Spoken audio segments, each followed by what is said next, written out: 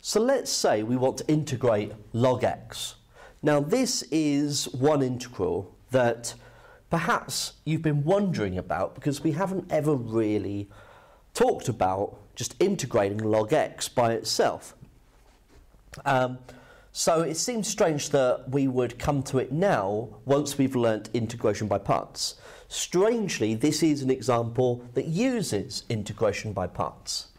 And the way that it does it, because you might be thinking, well, okay, if it's going to be used by integration by parts, then there must be u and there must be a dv by dx. Okay, so there must be one of those. But all I can see is log x. There's not two functions there being multiplied together.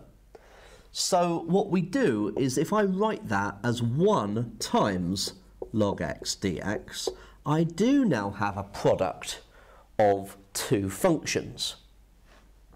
So using the late rule, that would say that the log x must be u, and the dv by dx must be the 1, the algebra. It's like having 1 x to the 0.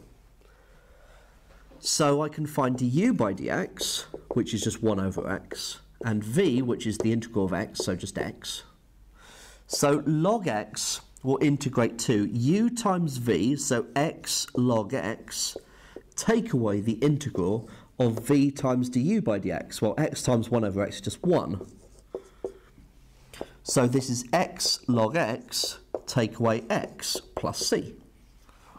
And so that is the integral of log x.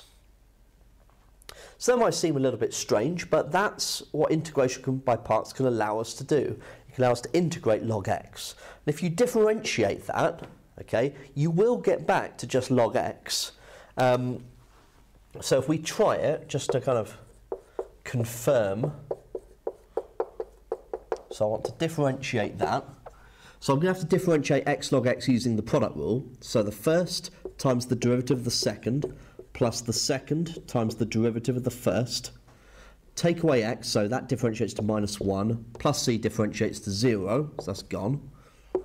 X times 1 over x is 1, plus log x, take away 1, plus 0, and so that just leaves you with log x as required. So it does differentiate to log x, so log x must integrate to this.